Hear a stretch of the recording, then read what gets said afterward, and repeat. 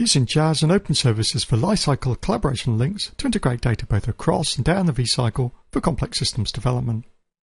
Rational DOORS, Quality Manager, Team Console and Rhapsody will all be shown by exploring the flow through a life cycle of a change and how it affects the different engineering disciplines.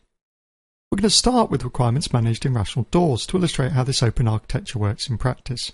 Use of DOORS Web Access here also highlights an IBM strategy to utilize web browsers where possible to reduce IT costs and widen information accessibility. We're going to log in as Susan in her role as a requirements engineer on a water meter project. In line with best practice, separate modules at different levels of abstraction allow teams to work in parallel. Links between modules allow us to check consistency and analyze the impact of change. Let's open up the system requirements by double-clicking. Susan expands the window so she can see the requirement text in more detail.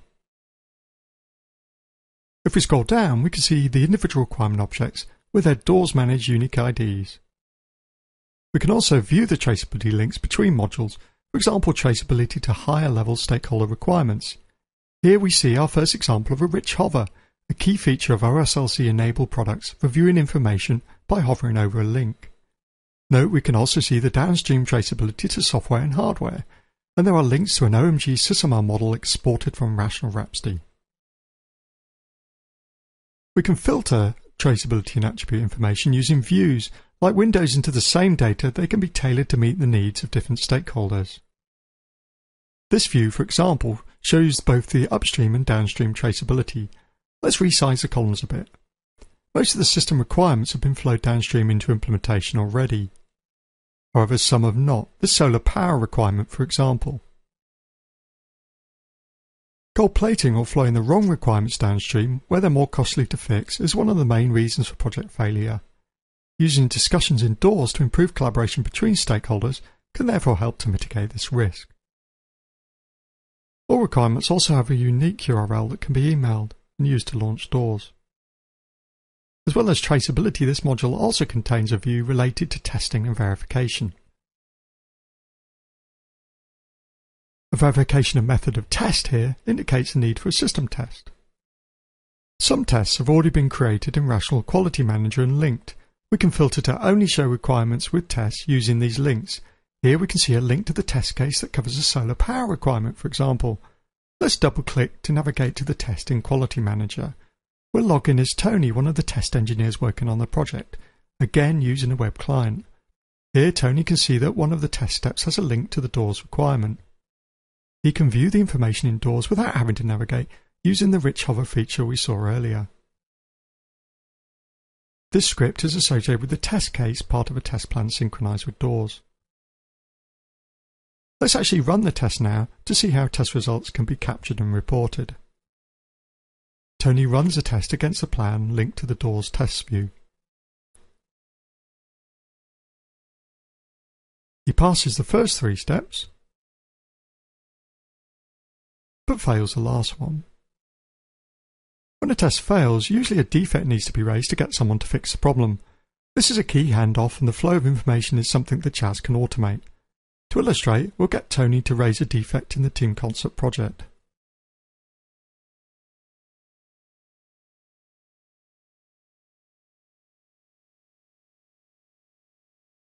We'll say that this defect is a blocker because it prevents a test case from being run.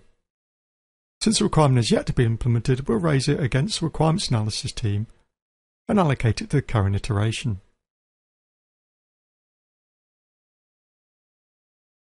And then hit save.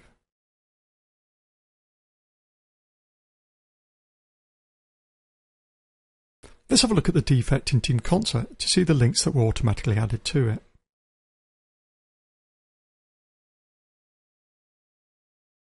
Note, as well as links to the test plan, test case and test result, we can navigate to the requirement in DOORS using its URL.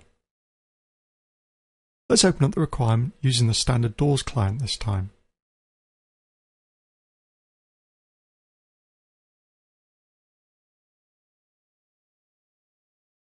We'll switch back to Susan's view as a requirements analysis engineer working primarily in DOORS. Note that the DOORS redirector service opens up the module and locates the requirement. First thing to note is that the discussion threads in the web client are of course visible here as well. We'll switch to the test view now to show how users working primarily in DOORS can harvest information from Quality Manager by running a test report command. This will retrieve information from Quality Manager about the current test result statuses.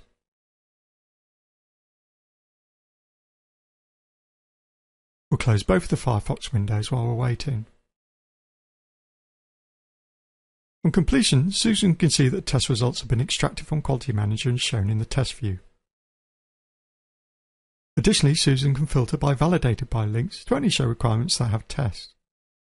Out of these 4 requirements with tests, for example, only 1 has passed so far. We can also view the test information using Rich Hover, and we could generate reports using Rational Publishing Engine. That said, the idea of sending around reports is somewhat redundant with Jazz-based tools and the notion of dashboards.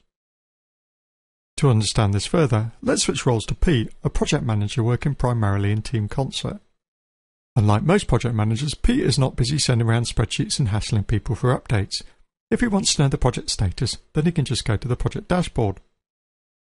The dashboard is a set of widgets tailored to provide reporting of live data mined from the Jazz team server.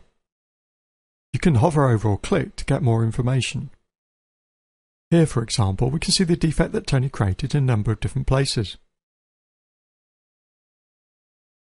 The defect has already been allocated to the current release, so let's click on the plan to see what other things are being worked on. A plan is essentially a set of work items allocated to schedule. We can view the work item status in a range of different ways. The work breakdown view, for example, shows which work items are allocated to which team members, as well as progress. The planned time view here is similar, but it shows time. It also shows load bars rather than progress by default.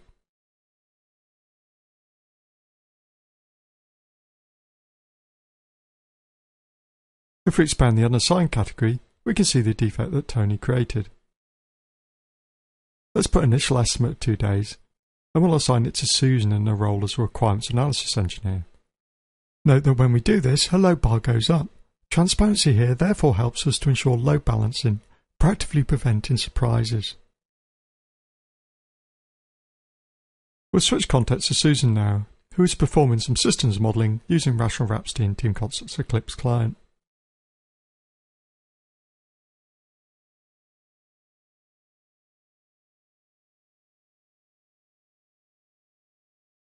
Susan's Eclipse client can be used offline, but since she's connected, it begins by synchronizing with the Jazz team server.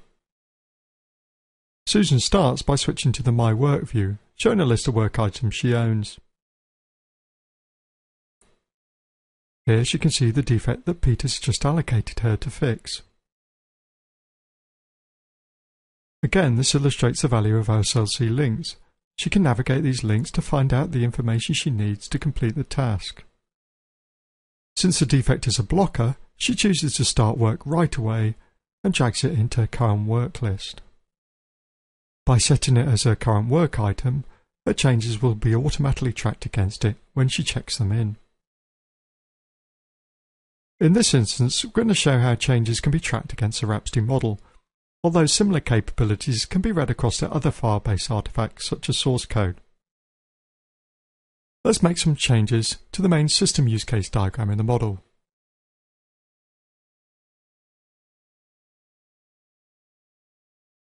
We'll add a new use case called Recharge using solar power, and we'll add a new actor called the Sun, and an association to say that the actor participates in the use case. Let's also make a change to a block definition diagram, another diagram type in the system's modeling language. We'll add a new block called Solar Power Panel and say that the handheld unit is composed of one of these. Another feature of SysML is the ability to trace elements in the model to textual requirements. Here we can see some requirements in DOORS. We can drag them onto diagrams and use the standard SysML satisfy relationship to show traceability to them. Let's save the model now and see how some of Team Concert's CM capabilities could be used to automate quality assurance processes. In the pending changes view, we can see that Susan has unresolved changes. We can check these in to transfer them from Susan's local drive to a repository workspace to ensure they're backed up. This automatically associates the change with the current work item. To publish them with the rest of the team, she has to deliver them. As expected, however, the delivery operation fails. This is because Pete has enabled a quality gate in Team Concert to say that all work items have to be reviewed by a system architect before they can be delivered. Susan therefore submits a change for review instead. She suspends a change set and uses the AutoSend feature to email the comment and work item link to Pete. She then adds Pete as an approver and clicks on Finish. Team Concert suspends the changes from a current workspace to enable her to work on other stuff while the review is pending. Let's return to Pete, and we'll use the browser history to navigate back to the project dashboard.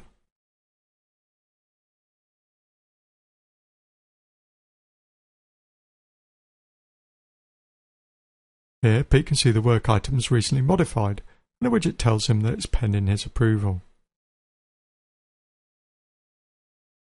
Again, we can see the value of OSLC links. There's also a history tab on the work item that enables Pete to see a complete history of changes. In this instance, we'll go ahead and approve the review and save the work item. We can then return to Susan to deliver the changes.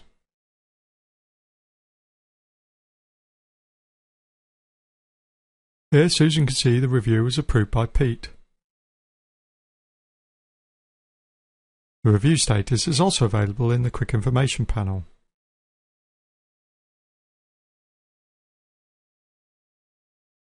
She therefore resumes the change and can then go ahead and deliver them to the rest of the team.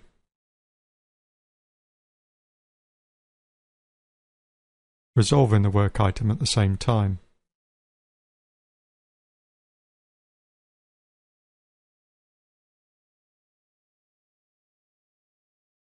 Assuming Susan has actually fixed the issue, she could also allocate it back to the tester to retest. Susan's work is now complete. She therefore assigns the work item back to Tony. In summary, this demo focused on using Jazz and OSLC links to flow and connect information through the lifecycle of a change. We've touched on the benefits of tying information together through a range of different engineering disciplines, including test, requirements, project management, implementation, and defect tracking. As we saw with DOORS, the link of information through OSLC web services allows data to be shared even when it's in different repositories. Use of this API standard means that Jazz is an open architecture allowing third-party tools to be connected. We've also touched on visual dashboards and live planning to take a proactive stance on project schedules, and configuration management to capture audit trails and automate an enforced process. If you want to know more, please don't hesitate to contact us or go to the Jazz or openservices.net community sites to find out what people are saying. Thank you for your time.